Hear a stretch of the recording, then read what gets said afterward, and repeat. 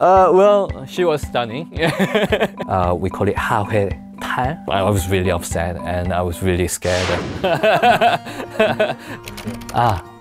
Well, I first started playing piano when I was 5. Yeah, I still remember because the piano was absolutely like the toy to me.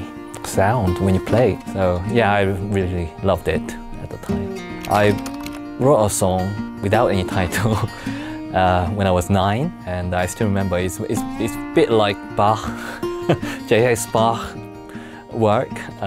Very simple, just stepping down chords and very corny melody on top of it. And I still remember it. I think I was 10. I went to Singapore because my father was working in Singapore at the time. So he invited me there. Every place that I went was so clean, and I was really shocked by that you are not allowed to chew a gum. But anyway, I had a wonderful time there. His name is Mark Winter, and yeah, I met him when I was studying at the Purcell School when I first went to London. He's a flute player, and he's actually my first English teacher, in fact. Yes. Oh, Mark, hope you're well. Yes, I know you're getting married very soon, so congratulations. And I miss you a lot. We should meet up again in London, so I'm looking forward to that. Oh, I did art for my A-level before I went to the college. So as a part of project that I was doing, I had to research about Korean masks. We call it happiest.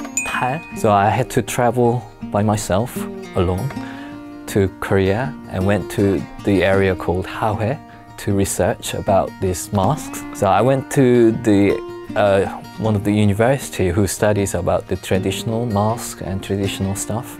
And I just went there and I met this student, and I was like struggling on the corridor, you know, I didn't know what to do, and he actually came to me and do you need help?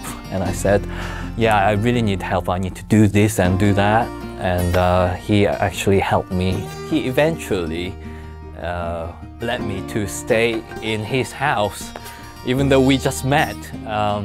So I still remember him. Well, first audition that I had was MBC Children's Choir, and I had to audition this, and I was really scared, of course. And my mother bought me this new kind of clothes for the audition, and I had to wear all denim.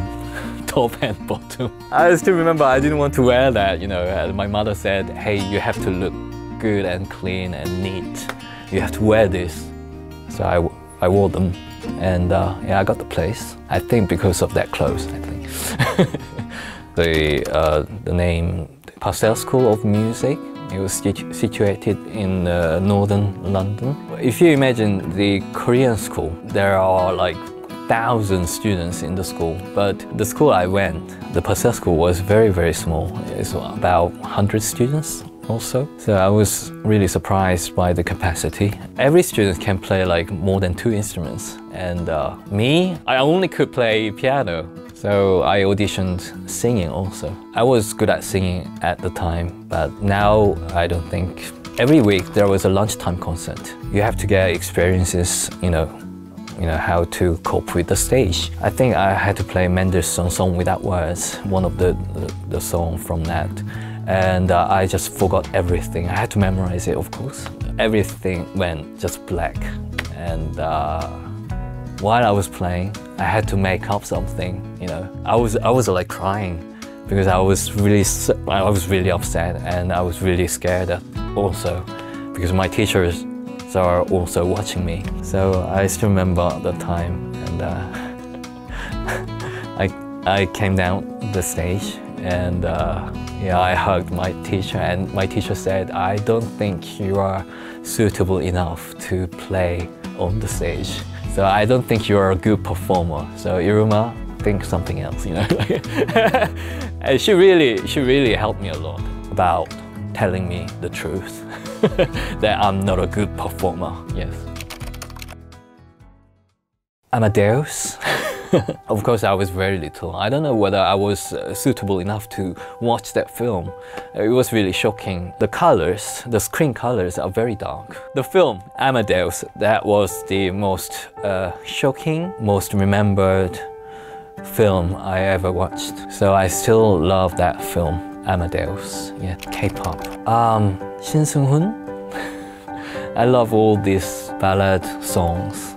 Even though they are singing in Korean, it feels like they're singing in English, and it's very, very stylish music. Well, my first music has been used in one of the Korean drama series called Winter Sonata. Didn't write for the drama series, but I wrote it for my album. But the director of the drama series, he actually wanted to use my track. It's called When the Love Falls. I renamed it. The original song is called Get to Grandmama. I really loved it. The melody was so sentimental. So I thought, oh, I should play this, and just made it with the piano. That can be the first original soundtrack that I've been involved as in an original writer for the original score. That's also that I feel all the time.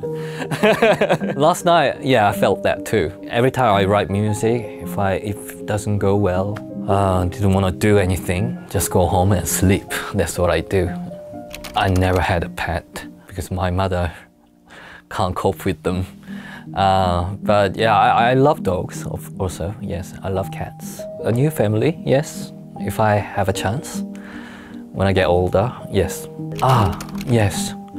After my graduation of university, I wanted to get away from my parents because I've been in the boarding school for entire of my teenager.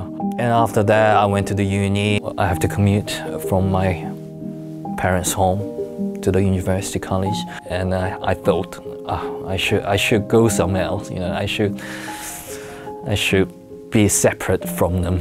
Well, I came back to Seoul. I had to write music for the plays, Korean plays. So that's the first time I wanted to get away from my parents, yes. Well, she was stunning. So I met her on my birthday. That is a surprise, yes. She actually bought me this cake, I remember. I was late on our first meeting because I was recording this Spring Waltz OST at the time, and I had to travel from the edge of Seoul, the western part, and I had to come all the way back to Gangnam. Yes, she said that all the time. She mentions it all the time. We were 1 hour late, you know. I know, you know. Don't mention that again. But yeah, eventually, yeah, we got married, yes. The first time when I saw my daughter, she was me. Yes, there is no doubt about it. It was really a strange feeling that you get. Yes. Before I graduated my high school, Purcell School, there was the audition of selecting one of the school students' works to be included in the school, school album. And it was funded by the British Reserve and recorded by Decca. Really wanted to, get this place, So I wrote a string quartet piece called Kalmeki, which means seagull, basically in Korean. It's a kind of children's song. And I rearranged it into a string quartet. It's kind of minimalistic. So I was really honored that Decca had recorded this music at the time. I feel really quite honored because Decca is under Universal and I'm with Universal right now. It's kind of coincidence, like all those time that I spent long ago, and now it kind of connects all together. You never know what this moment will connect with another in the future. So I'm very curious.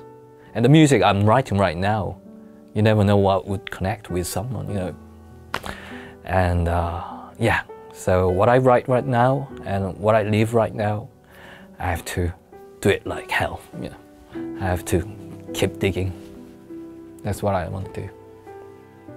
It's the new album, yes. I'll be releasing few albums. One with the orchestra and ensemble, one with the piano solo, and I don't know the other one, but I'm preparing for this whole new rearrangement of my old tracks, old recording, and also the concerts also. Yeah, I miss a lot of concerts.